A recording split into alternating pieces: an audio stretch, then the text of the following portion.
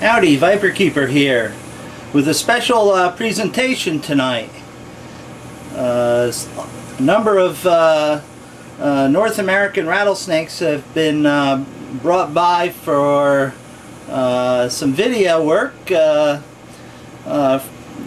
owned by my friend Bob and his collection. As you know, I don't normally keep rattlesnakes, but he brought 6 or 7 of some of his stunning specimens over, and we'll say hello and have a look at what he brought us tonight. So we'll go ahead and take out the first critter.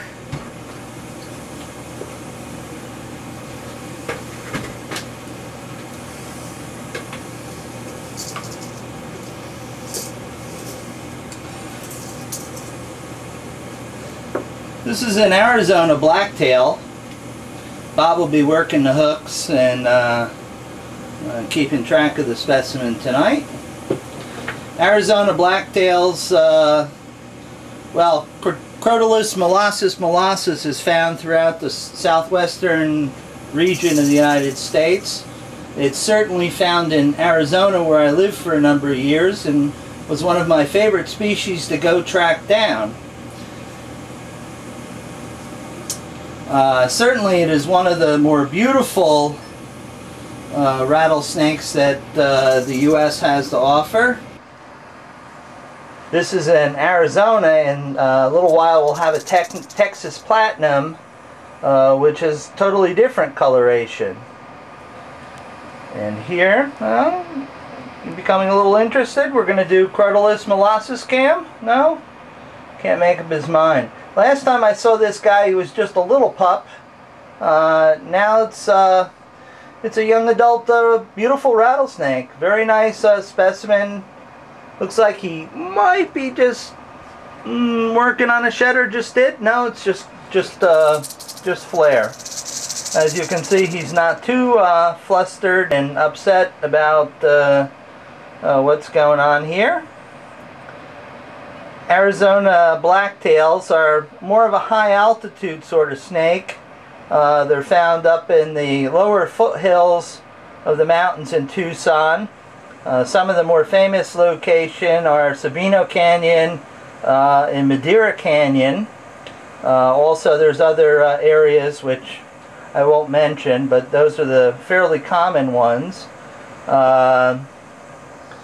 These are also sort of known as dog-faced rattlers. There's several stories out that these guys would crawl out to the edge of canyon roads and such and sit on the blacktop and rattle and strike at cars going by as they catch the last bit of heat of the day and get ready for their nighttime activity. One thing about Crotalus molossus is it doesn't seem to generate really good antibodies with crofab, so a bite by a molossus will require quite a bit of crofab to counteract the bite.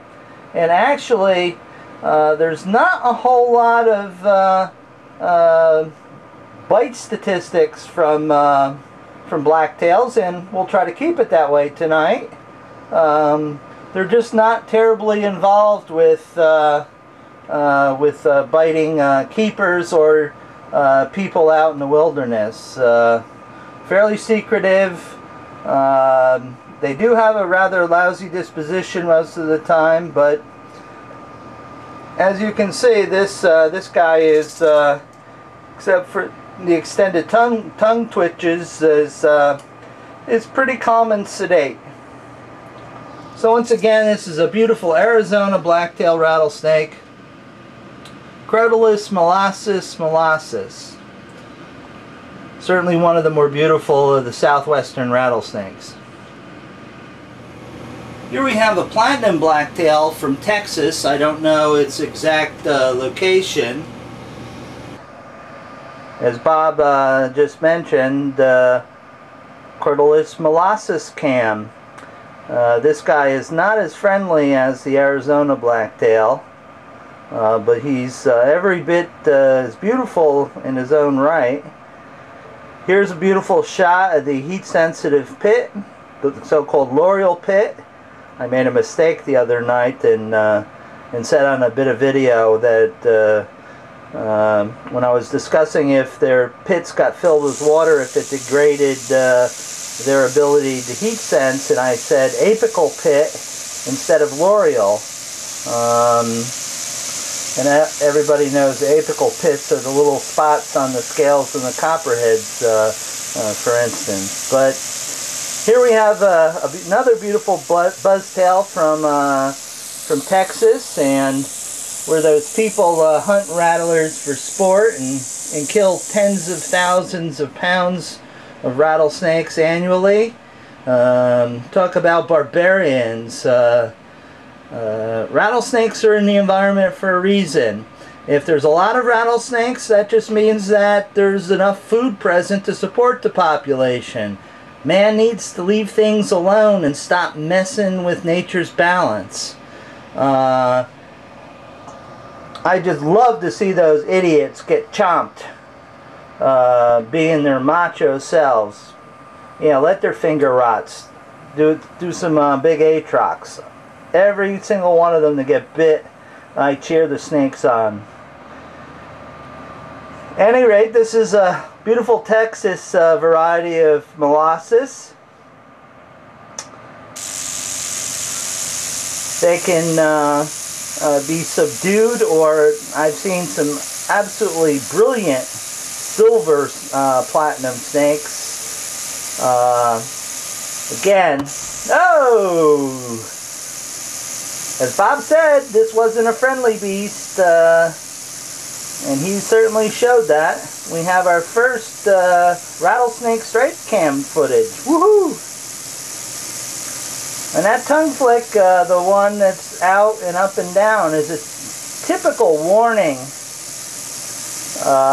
tongue flick that you see many species do. I've seen puff adders do it. Certainly mambas do it, and also rattlesnakes do that slow, long tongue flick. That lets you know that, hey bud, I'm in DEFCON 2, you come any closer, and I'm going to go to 1, and I'm going to chew on ya. But again, a beautiful Texas molasses. What a beauty.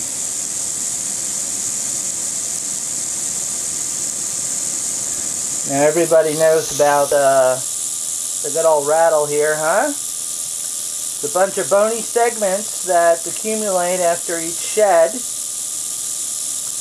and is used as a warning device. However, there's a lot of theory involved. Back before man was really prevalent on this particular continent, well, before man, the virus spread and started to destroy the continent, rattlesnakes developed this to warn large mammals like buffalo, bison, deer, etc., saying, hey, I may be a little guy, but I pack a big punch. You stay away from me, because I'm going to make some noise and let you know I'm here.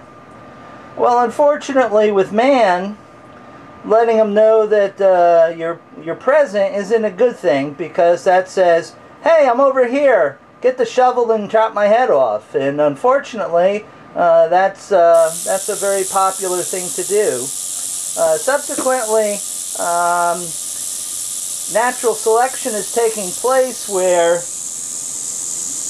the rattlesnakes that don't rattle as much go on to pass their genes on, and therefore start swinging evolution the other way, and snakes are going to be favored with evolution that don't rattle, and there's talk about them actually de-evolving their rattle structure, sort of like the Catalina Island rattlesnake that's off the coast of Mexico. Well, that's a little bit about the rattle, and there's certainly a lot of rattlesnake lore we could get into. But let's move on and see the next species that Bob's got for us here.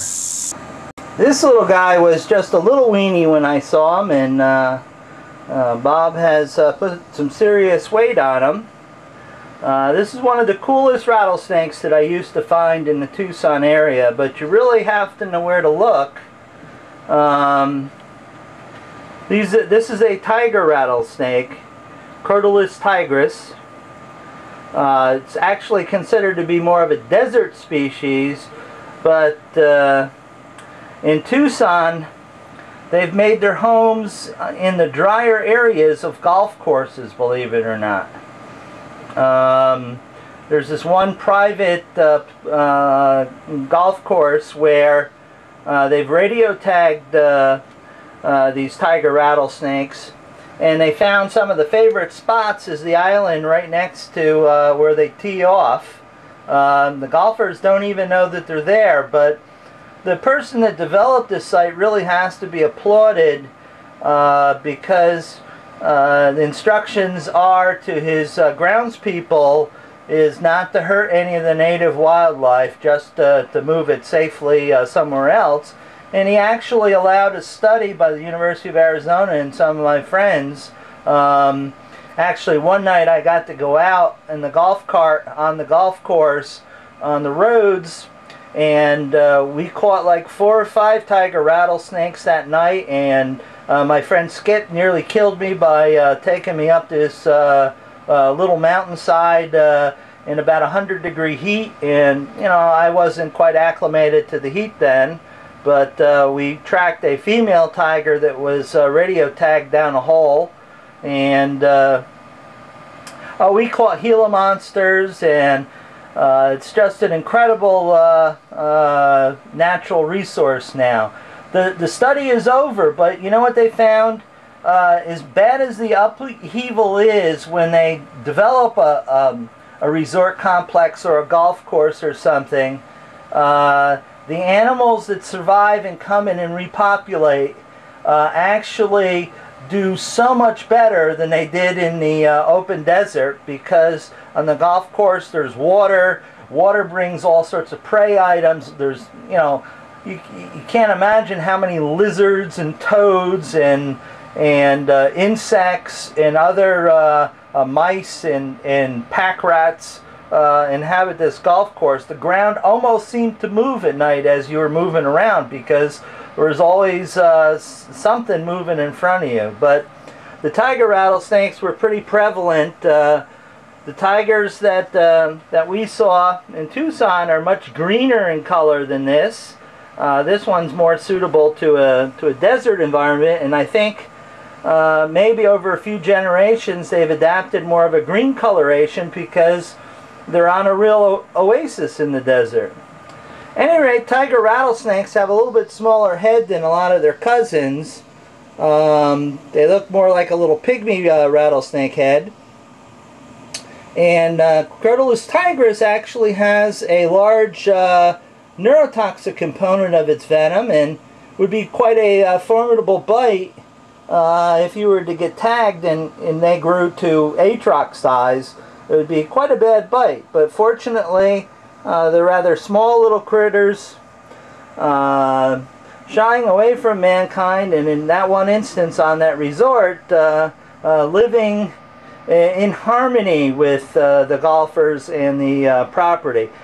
Truly one of the better success stories that I've seen in the desert Southwest, and I really have to hand it to the developer, because he's done a nice job at preserving nature while advancing his own interests. It was a win-win for everybody, I think. At any rate, this is the tiger rattlesnake. Very difficult to come by in collections. They're not terribly common. Usually you'll only find males out road cruising if you happen to come across one. Females are pretty rare, and they don't acclimate to captivity terribly well, and the youngsters are a little bit difficult to raise up. At any rate, a beautiful little Crotalus tigris. Tiger rattlesnake.